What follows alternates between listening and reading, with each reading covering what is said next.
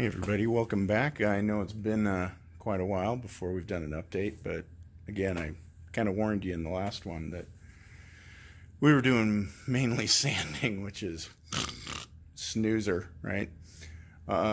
So anyway, I thought I'd take the chance in this video to go over some of the features of the car. So what's it going to have in it? What kind of creature comforts is it going to have? Things like that. So let's go take a look. So here we are in the cockpit of the car. Are going to appoint the cockpit very nicely. I'm going to do everything in leather and potentially carbon fiber as well. Most of the electronics are going to be through these two screens. So this one, which is the EFI screen, that will actually be handling most of the engine diagnostics, as well as all of the switches for the car. So we're going to use a virtual switch panel. So I think that'll be pretty cool. Holley EFI is a pretty great system, allows you to, good expandability and whatnot, so that we can add all sorts of different types of things to the vehicle. We're going to have a tuned-in radio, obviously. That will have Bluetooth connectivity and all of that, so we can do nav and the whole 9 yards. We'll have about a 1,000-watt stereo in here, so it'll pump out some good tunes. Here's one of my favorites, which is kind of hilarious, but we have a speedometer that goes up to 400 kilometers an hour. Will we ever get there? Probably not. But I just thought it was kind of funny to have in the car. And then also we have a tachometer that obviously is not for the LS1 because it probably will redline somewhere around here. But I'll be able to see the needle pretty easily. Now, why would you say I would do this? Well, a lot of people have mentioned that that I should put a V12 in the car. I've thought about it. It's just really expensive to go from this LS1 to a V12, and if I were to do a V12, it would most certainly be a Lamborghini V12. So those are expensive. I'd also want to keep the car a stick, so a manual transmission, which may require maybe an 03 Murcielago engine and transaxle. I don't know. I'm still kind of thinking about it, but again, it's probably something that we'll do in the future.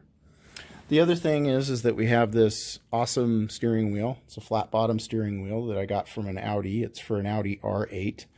It's got a lot of nice little controls on it, and there's actually a provision to be able to use this to actually control the stereo. And so I've got all of the electronic stuff that I need in order to be able to utilize these CAN bus devices so that I can control the stereo. So we're going to do that. You see a big hole here.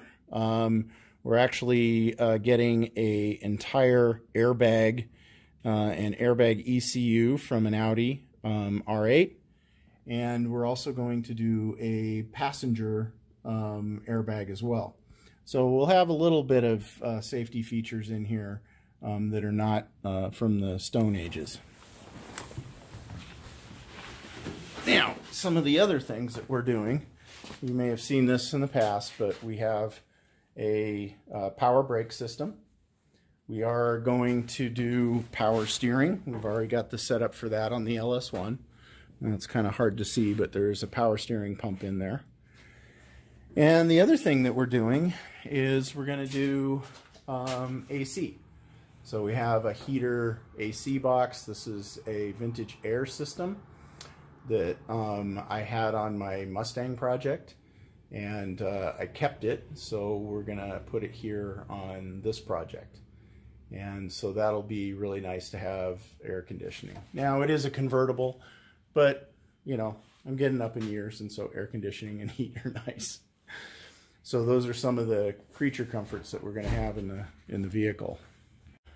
Now, one of the other things that we've done, which actually comes down to the doors, is that most of the doors that I've seen on the Aventador, they actually have not a very good swing, and so they come up to maybe about here, which makes it a little difficult to get into the vehicle. And what we're doing is we're making them so they're almost vertical when they come up to make it a little bit easier to get into the vehicle. Now, I don't know if you'd call this a creature comfort, but you can see we have these bags on the coilovers. These are to actually get the car to ride over speed bumps and whatnot. So we've got the air system hooked up. You're not supposed to drive with these. I still need to figure out why that is the case. I need to understand why this particular engineering can't have a dynamic load on it while you're going down the road. So something I still have to investigate, but we'll figure that one out. But for now, it's just for lifting the vehicle over the humps and bumps so that we don't scrape off any body parts on the vehicle. So we're also going to do a roof. I'm saving that to maybe do later down the road. Obviously I'm going to drive it when it's kind of sunny and nice out, so I won't have to do that in the short term. And then that brings us to the seats. The seats here, these are actually relatively inexpensive seats that I got, but they're pretty darn comfortable. So I think what I'm going to do is I'm going to keep them, but I'm going to reupholster them. So we're going to do the entire interior in leather with some carbon fiber accents, as I said before, and so it should be, these seats should be pretty comfy. I'm not going to heat them or air condition them, but there's always the option of doing that later down the road. Well, I hope you guys enjoyed this video. Just kind of a little tour of what we're thinking about the car and what we're implementing as far as trying to make it a fun car to drive and comfortable. And so anyway, please subscribe if you haven't already. And we have some new swag that we're selling. We'll see how long we can do it before people crab about some copyright issues maybe that there are, because I've gone with one vendor who just absolutely wouldn't do our t-shirts.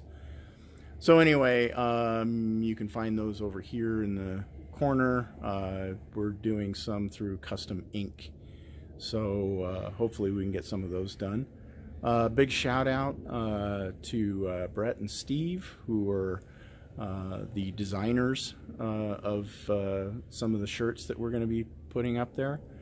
Thank you very much. You guys have offered to do some of the graphics, so big shout out to them. Anyway, thank you again. We look forward to showing you some of the work that we're going to do this weekend, which is sanding. Yay! But we will probably, because the weather's going to degenerate around here over the weekend and into early next week, we'll try to get that sanding done and maybe even shoot those panels with some clear so that we can get them back on the car. And then that way we can start on things like the engine cover and some other parts of the vehicle. So stay tuned. We'll see you later. Bye.